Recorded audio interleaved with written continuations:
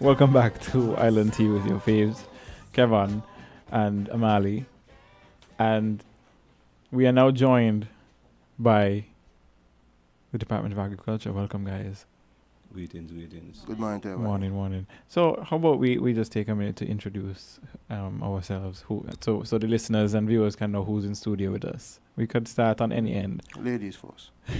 Good morning. My name is Tonisha Wicks, Chair of World Food Day for 2030. Hi, good morning. My name is Glennis Wilkes, Manager of the Bastia and World Fisheries Complexes. Good morning, Kevin Jeffers, Communication Officer, Department of Agriculture. Lionel Stevens, President of the Sandy Point Agricultural Cooperative. Awesome. And I'm Kevin Hanley, the man who's sitting in the studio. Normal things. So, what's the topic of conversation today? World Food Day. Tell me more. Well, let me first give a synopsis of the World Food Day and how it all started. The FAO, which is the Food and Agriculture Organization, was founded on the 16th of October, 1945, which is headquarters in Rome, Italy. It operates in 130 countries and has 197 members. The overall goal of the FAO is to defeat hunger and improve nutrition and food security. So this week, we'll be having a wide variety of activities, and the focus is on home gardeners, community gardeners, farmers, fishers, and agro-processors. The goal is to promote local production and to encourage the population to buy local and eat healthy. I'll now turn over to Mr. Jeffords. Yes. I'll just give you a rundown of the week activities. We started on Saturday with the address from the Minister of Agriculture, Mr. Alexis Jeffers. And Sunday, we met with, we gathered with Wesley Methodist Church. And yesterday, Monday, the 12th, we had a handing over ceremony of seedlings and seeds to farmers and backyard gardeners from a collaborative effort with the Department of Agriculture and also the Taiwanese outreach, TROC. Tanisha, what TROC stands for again? Sleeping meditation. ROC, the Republic of China Technical Mission. And Taiwan. Okay, and then today now we are here. We're doing some radio interviews. This is our first stop, Win FM 98.9. We thank you guys for accepting our invitation. And this afternoon we'll be heading to Freedom FM at 1. And also today, 10 o'clock, we have a rabbit handing over ceremony, a workshop with AICA. And tomorrow, Wednesday, we're going to see the rehabilitation of Bayfords. If you guys know Bayfords back then, it was one of where animals, you could get dairy products, cattle, sheep, goat, pigs, a wide range of animals came from Bayfords. So we're in the process of rehabilitating Bayfords. So we're going to have that launch tomorrow, also at 10, and at 1:30 on Working for You, we're going to have a panel discussion where we're going to see persons from Ministry of Health and nutritionists. We're going to see my colleague here, Glennis, again, representing the Bastia Fisheries and the Fisheries Department. We're going to have Mr. Ian Chapman representing the crop segment of the Department of Agriculture, because they're going to focus on the theme this year. We never mentioned the theme. This year it is Grow, Sustain, Nourish Together. Hashtag our actions are our future. And Thursday, we're going to have the launching of the backyard gardens in 3 areas: St. Peter's, St. Johnson's, and Karen. As Tonisha alluded earlier, the focus this year is mainly on backyard gardens. Amidst this COVID pandemic situation, everybody started to ponder and wonder where they're going to eat. Yeah. So the solution is right there, waiting in front of your face, in your backyard. So we're going to have that launch. And then in the afternoon, in the evening, 5, we're going to have the celebration of our food heroes.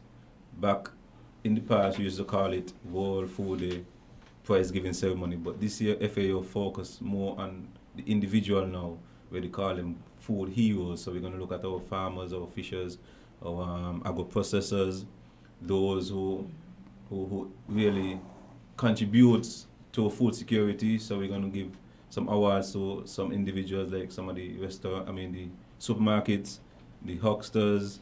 We're going to look at some of the individual landscapers also, and that will be on the Thursday. The Friday is one of the big days. We're going to have farmers market and a fish festival. So when I finish wrap up, I'm going to turn over to Miss Glennie. She's going to speak about the fish market and the farmers market. And then the Saturday, we're going to come down, bring down the curtains with a health walk from the bottom of Brimstone Hill to the top, back to the S.K.N.Y.P.A market. And there we're going to have the Sparks with the agricultural fair on Saturday. After Glenn is finished speaking, Mr. Nile will speak about the Saturday. So that's all in all wrap up for the week. I'll turn over to Miss Glennis now for the Friday. Okay, folks, so let me get you a little excited about what's going to be happening on Friday. So with all that said, I would like to promote the Department of Agriculture, Fisheries and Marine Resources Farmers Fair and Seafood Festival. This event will be held on Friday, 16th October 2020 at the Bastia Fisheries Complex grounds. Starting time is at 9 a.m. and it goes on till. From the Department of Marine Resources side, we'll be having local fish and fisheries products on sale at a fairly affordable price. There will be conch chowder served with garlic bread. We have fish water served with garlic bread. It doesn't stop there. We have lobsters. We have fish fries. We have grilled fish. We have steamed fish. All of this is served with sides of Johnny cakes. We have crab salad. We have rice and peas. Don't forget, we have to eat local. So we have our local corns and veggies. And we also have, folks, it doesn't stop there. We also have octopado, which is octopus. And we have our West Indian top shelf, which is Wilkes. Don't forget squid. We have to put in everything local. Don't forget. When this afternoon? No. No, this is on Friday the 16th. I want to cry. So in order for us to eat local, we must remember that we have to first bear in mind, we have to catch our fresh fish and then we prepare them. So with all the kongs and all the lobsters and the tunas and the mai, the wahoo, you know, a mixture of pot fish, all these will be on sale. Starting time for all these sales will be starting from 8:30 to until about 3:30. So bear in mind there's a window. So take a big chance in taking advantage of what we have on sale. They're all affordable prices. Remember, it's local, so we have to eat local. So we're catering for everyone. Everyone. No one cannot say that is too expensive. Can I pre-order? No. Come on the date. The 16th, Friday the 16th of October 2020, where? Bastia Fisheries Complex grounds. You know why I said I want to pre-order? Why? Because if I shop there, I'm going to go home. Like, I might not even reach home with the But food. we want you to be myself. stuffed, eh? That's the problem. If I see everything and I'm then I'm gonna you're gonna have to roll me out. That's okay. I'm trying to figure out how all is gonna fit. Trust me. Just come out and see. Wow. Yes, that's right. So you can also ask about our pandemic reduced prices in our steaks and filet mai, snappers and wahoo. It's just too much to talk about, guys. So, you know, something we'll be keeping. And, you know, in order for us to keep something, we must dance and we must parade, you know. So, there to entertain us, we'll have Hellfire Sounds in the building, Firehouse, and DJ Shaggy. So the place to be, where? Bastia Fisheries That's correct. When? Friday the 16th. Don't forget the date. Remember, we'll be having local drinks on sale. All local foods will be available at affordable prices due to the pandemic. So come on out, buy local, eat healthy. See you there. Kevin, so you know we're going there right after the show. I don't working out how we're doing this. Maybe we just end the show at like 8:30. Yeah. Remember, starting time is when? 8:30. That's correct. Exactly. I said 9 o'clock, but if you want to come early, it's okay. We'll help you set up. What's that? We'll help you set Oh, up. thank you in advance. As long as we could eat while we set up. No problem. We'll have enough. Oh my gosh, you just spoiled it, because I promise you, you're not really gonna get much participation from me from here on, because I'm going to be thinking about the food. Well, we're actually looking to have around 200 plus persons. So you can 201. I'm just about to say it. Okay, so see you there. I'll be there. Yeah. Whew. Yes, people, you don't know. The Sandy Point Agricultural Cooperative has always been partnering with the Department of Agriculture to celebrate World Food Day, and that has been so for over 10 years now. And as usual, we bring down the curtains on the week of activities with our annual World Food Day, Food Fair, and Agricultural Exhibition, which is always held at the S.K.N.Y.P.A Marketplace, home of the S.K.N.Y.P.A Agricultural Cooperative. So we invite you down this coming Saturday, the 17th of October. Start time for the ceremony is about 9 o'clock. Also, as mentioned, as part of the week of activities, there's going to be a health walk starting 5:30 a.m. at the bottom of Brimstone Hill, and you go up to the top to the parade square, where there will be a limited amount of balloons, where each balloon will contain a token for your participation and supporting the week of activities. So the first, I don't want to reveal the number of persons at the top. You get a balloon and you return to the S.K.N.Y.P.A Marketplace, where you can pop your balloon and receive whatever is inside. So we're encouraging persons to come on out and support the department, the S.K.N.Y.P.A Agricultural Cooperative, and all the stakeholders who will be taking part this week as part of World Food Day activities, which is Friday, the 16th of October. Also, SPACs would be at the fisheries complex. So for those of you who would be looking for fresh produce, you could find us there, as well as down at the market in Sandy Point. Also, not to drive, but this week is also Credit Union Week. They will also be having a food fair, and SPACs would also be there as part of Credit Union Week. So we try to push food all angle, everywhere, every opportunity we can. So give thanks. Awesome. Speak about the farmers market. Oh, the farmers market. That's where the department is creating an opportunity for the agro-processors, farmers, cooperatives to showcase what they are doing, and also help to encourage persons to eat healthy. So we encourage everyone to come out and support the activity on Friday. It's at the Fisheries Complex. So make it a date, don't be late.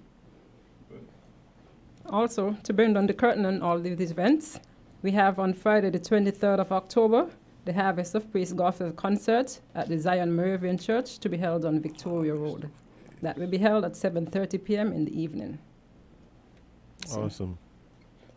But from what you guys are saying, I'm seeing a real effort to promote healthy eating and healthy living and eat local. What's the support been from the local like producers, agro-processors?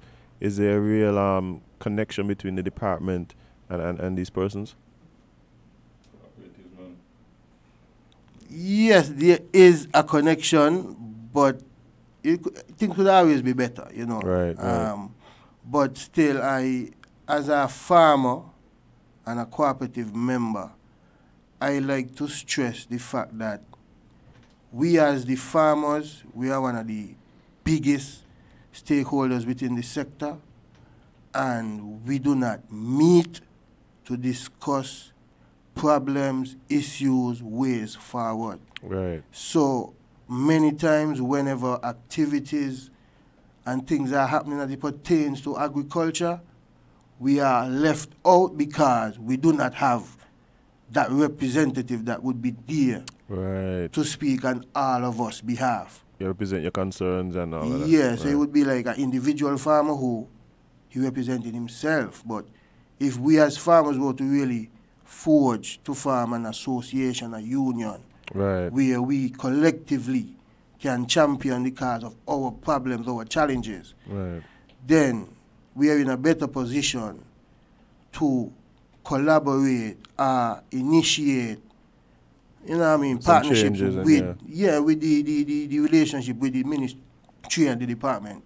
So there is, right? There's but I'm saying, from the farmer side, we need to come together and try to address some of our problems. Yeah, give thanks.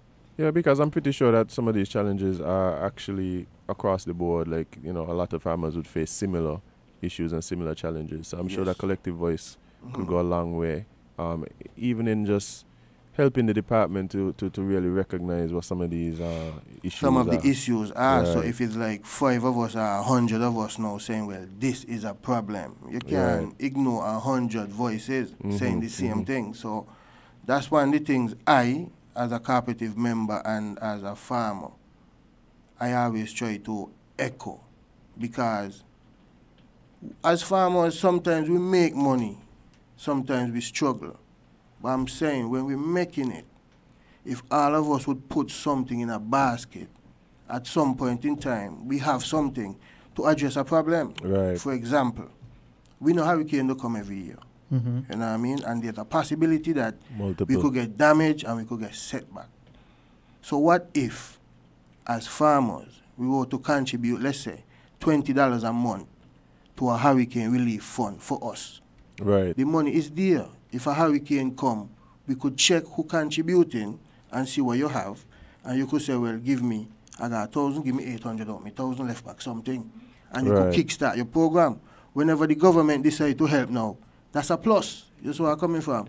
But we have to take the initiative to start to do things for we, not just me, but for we, because you ain't got the problem. So why you must take a $500,000 loan to bring in a tractor, and then you still go work for all kind of people?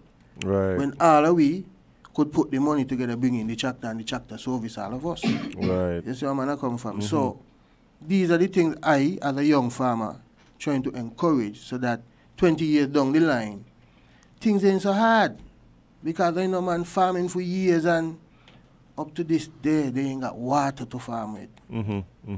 Land preparation is still a problem. So these are things, basic things that we, as farmers, need to try and address. The department could help in many ways, but we must be the forerunners to address our problems. Right. Definitely. And I think it was mentioned earlier, you know, the whole issue of like backyard farming and getting more people involved in agriculture, even in a small scale or for personal use. What's the response been since COVID? Because I mentioned it earlier. We read on ear here the comments that were made by the minister, and then we went in and started talking about some issues. But one of the things I mentioned was I see persons, even in my family, transitioning from sectors like tourism into agriculture because of the pandemic and stuff like that. Is that something that you guys have been seeing happening on a bigger scale? Definitely. Over the past, let's say, 6 months, the department been pushing hard on backyard gardens, and the reception from the general public is it's amazing. You know, people who you think would never even think about planting, those are the ones who first in line to collect. Right. And they're not just collecting and they ain't doing nothing. The evidence is there. You have one in particular, Karen Dickinson, interviewed her lately. And the stuff this lady doing in her backyard is scientific. It make me like, what are we doing at the department? Right. You know? She trying everything. Compost, she doing everything organic. This is a lady that would have resided overseas for some time. Yes, I saw that. Yes, and it's going on. It's transcending to others where now they have an association, a backyard association. Oh wow! I think about 60 strong. You understand? Wow. And it's going every day. People want to sign up for the backyard garden association, because people focus right now on their health, you know. And COVID, I think COVID is not a mistake, you know. They plan, you know, when I say they plan, you know, we're talking about they plan, but in the midst of the plan, what they had, they found out something greater for us, you know, so we could focus on because this was the first time in history the earth has ever been so clean, you know. Right. So with the cleanliness of the earth, the people start to get back their thoughts. They start to think properly now. The third eye open, you know, and it's only a healthy system to open your third eye. Right. As in the trees, what the Bible spoke about, too. You know, for man preservation and man You know what I'm talking about still. Mm. You know, so But Kevin, withstanding that, to remember on Saturday, the Ministry of Tourism, in collaboration with the Department Yes. of Agriculture, also launched the backyard garden competition, and that Oh, will be wow. running for a year. and everybody signing up on that. Everybody jumping on board. Everybody want a piece of it. Yeah. And I don't just think it's just for the competition part of it, but just to know, okay, we are part of something. You know, we could feed ourselves. We're sustainable. You know? Right. So that's a key to it, because in the theme you also have a word called sustain, and I think this is one where we could see sustainability coming out of agriculture, backyard gardens. You know, notwithstanding the farmers, they're gonna do their thing still. Definitely. It's commercial. We have to feed ourselves. That you know? is true. Yeah. So. So it's a collaborative thing, you Yes, know? of course, and this bring back in the days of a bartering system, because when your neighbor have a pumpkin and you have a okra, you could say, okay, neighbor, I have okra, you give me a piece of pumpkin, I get okra. No money gonna pass, you know, and it bring a kind of love within the community also, because sharing is caring, you know. Right. I mean, I've personally been thinking about getting involved in backyard gardening and stuff like that. And now that I know that there's an association, Just like come a up and group sign of up. people, it's Yeah. a way to get started in that. Yep. But you know, time is fast spent. I'm just ready for Friday, you know? Yeah, I know you see that quiet boy. Yeah, I just hear thinking I'm about thinking the about a menu. lobster. I just want the conchs. The wilts. I want the octopus. You say squid too. I just ready. Me What about the Yeah. lionfish? Let me hear you mention lionfish. No lionfish? Potfish. Oh, catfish. But I mean, I forget to mention S.K.N.Y.P.A's famous Italian, I mean. Italy, you can't definitely. live out the Rasta man, them, you know what I mean. Every Saturday, whether something I keep or not keep, you could get your Ital for lunch down at the Sandy Point Marketplace, compliment S.K.N.Y.P.A. So Definitely. this coming Saturday, as part of the food fair, definitely the Ital will be there. Will be there. All right, so. All right. Well, thank you very much for joining us. I will see you all on Friday. I'm pretty sure. Yeah. And Saturday. Me Don't have tell me yeah. you eat it alone and you not eat Ital, you know. Ital is vital When in it's food, I come in. Anything for food, I'll be Anything there. in food. Anything named food, I'll be there. I like it. Before good food, we have to make belly Boss. Yeah, I'll make sure mine bus. All right. Just So- before we wrap up, I would like to thank some sponsors. We have Development Bank, TDC, Island Purified Water, Smoothie King, and Epic Agri-Fusion. National Bank also. Yes. National Bank. Awesome. Awesome. And SPACs. Spanks. Always sponsoring. Give thanks. Awesome. Thank you guys very much. Don't forget, take part in the week of take part. activities. Show if you up. don't come today, come tomorrow. But make sure you come someday. Be a part of it. You understand? Some If you are jerky. talking about the food, you gotta make sure you go on the health walk, yeah. Yeah. Yeah. Oh. All the food. One thing, After one thing Friday, at a you have to time. come Saturday.